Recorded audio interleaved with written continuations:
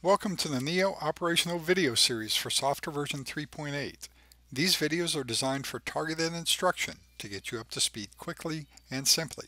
This video targets moving light patch.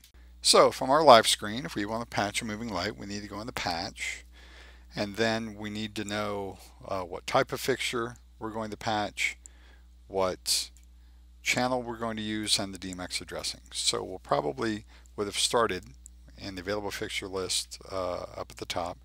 So what we're going to do is scroll down until we find Philips Verilight.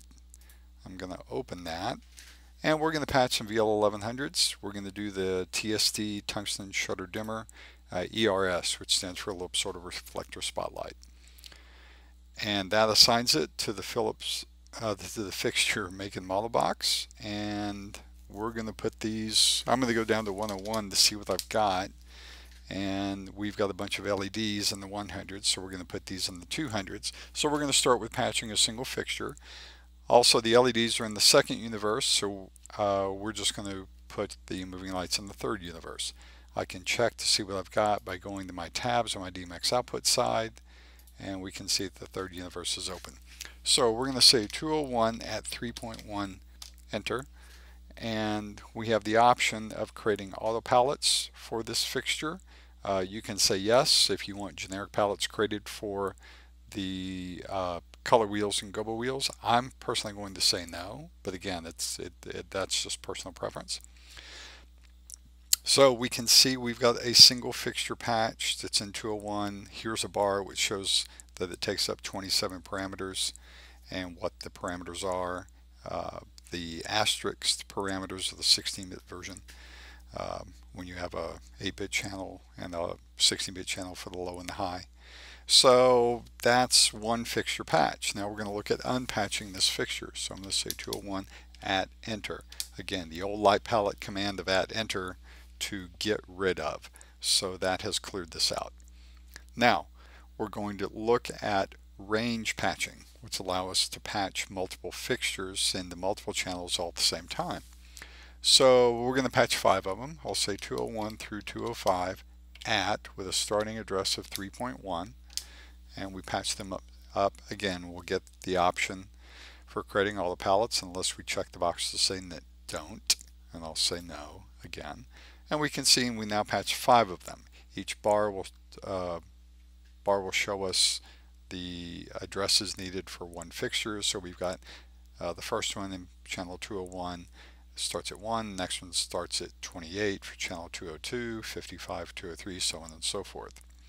This is all great, and now we can unpatch these as well just to see how to unpatch a range.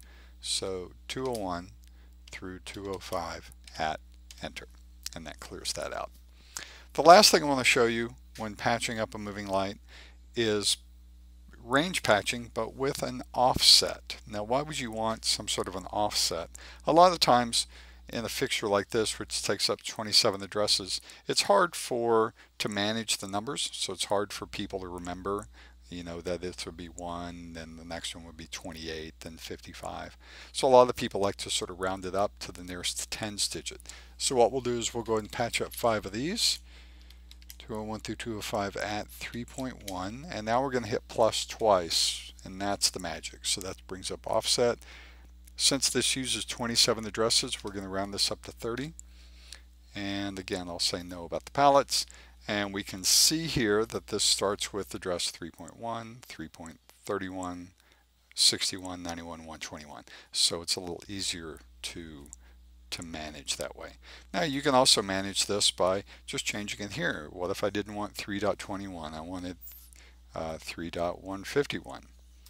So you can just go in and change that information here pretty easily. We can see the addressing here. I can scroll up and down. In addition to that, for each fixture you have a pan, tilt, adjust column, and this will allow you to flip pan, flip tilt, flip pan and tilt. You can see the different swap versions that you have. This will help you orient the fixture based upon your encoder rotational preferences.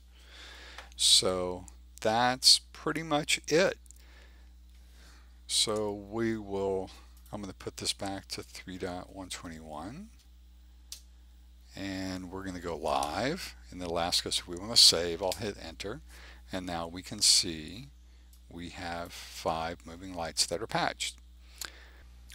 Thanks for watching this Neo operational video for software version 3.8. Go to the Philips Strand website at www.strandlighting.com for many more videos on Neo programming and operation.